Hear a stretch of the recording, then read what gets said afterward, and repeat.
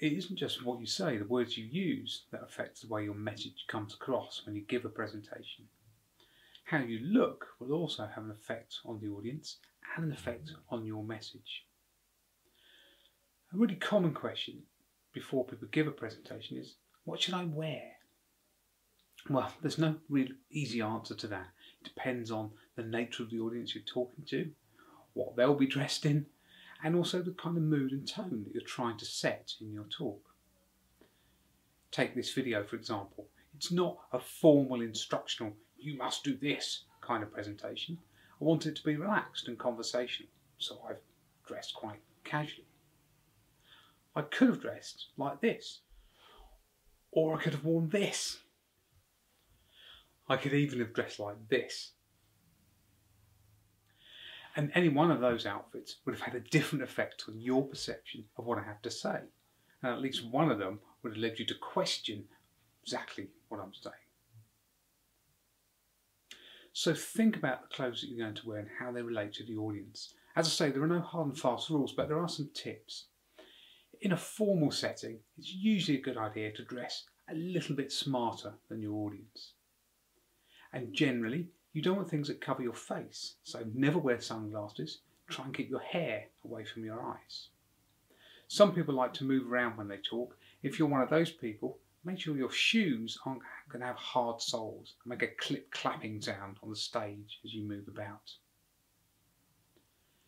So we can think about the clothes that we wear and the effect that they have on our presentation, but we also need to consider our own body language. What are the messages that we're sending out when we speak?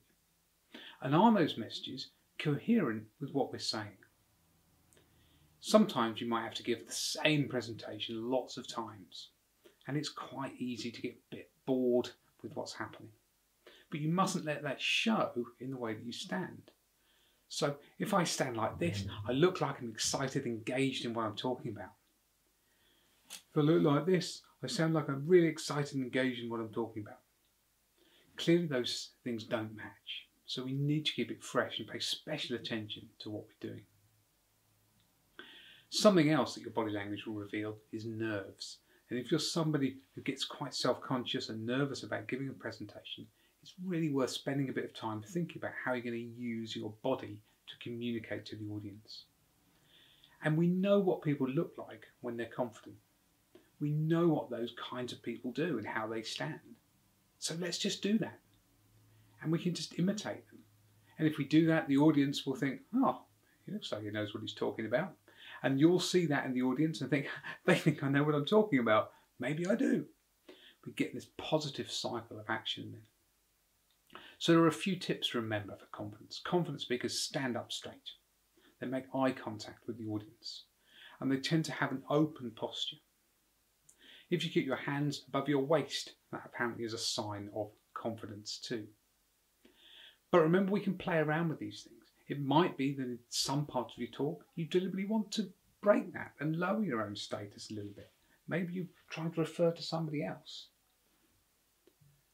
Think about movement too. Some people really like to strut and stride about the stage. Others are kind of fixed rooted behind the lectern. Both of those things can work, but equally both of them can be really quite distracting. This is about contrast. If you're going to have stillness, use it to good effect to reinforce your message. If you're going to move, then move with purpose. For example, if I'm talking about two different things, I want to compare them, I might describe thing A over here and talk about its nature and its character, and then compare it to thing B, which is over here. I've moved with some purpose. And the same with gesticulation too. I move my hands around quite a lot when I'm speaking. There are lots of photos of me caught like this. But is it doing something?